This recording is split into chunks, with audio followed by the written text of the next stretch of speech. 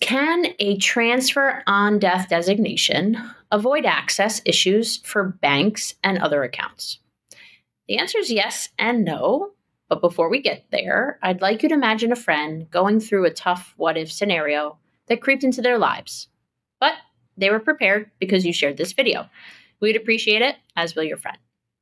I'm Valerie Zammitti, an estate planning attorney in New York and New Jersey. We're here to help educate everyone for free. So please drop your questions for us. So hopefully together we can help some folks. A transfer on death, simply means that at the passing of someone, the beneficiary is designated and all the monies will eventually go to those parties that are designated. And it's only at the time of death, right? And this applies to accounts typically that don't have a beneficiary designation, such as retirement or life insurance.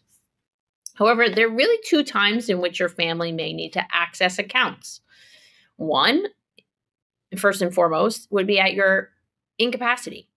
So if you're just not able to take care of your banking and financial matters, you need someone else to do so. The transfer on death designation has no bearing at that stage and doesn't help anybody.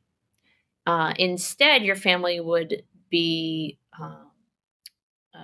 required to use a power of attorney, which can sometimes be quite cumbersome depending on the financial institution. And it would also need to be done at every single financial institution with their own quirks and administrative processes. Likewise, the transfer on death requires a separate process to be done at the passing of the individual and doesn't offer any further protection to your loved beneficiaries. In my opinion, a proper estate plan does include creditor insulation for the next generations, and that's not available or afforded to you through a transfer on death, or payable on death is sometimes what it's called, ToD, POD transfers.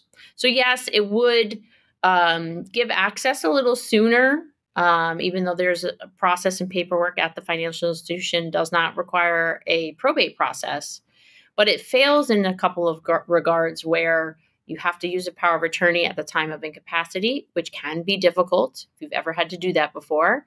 It is not always the easiest. And it does not offer any additional protection to the people who are receiving it at your death. So we hope you've learned something new here today and choose to share. And as always, please take care.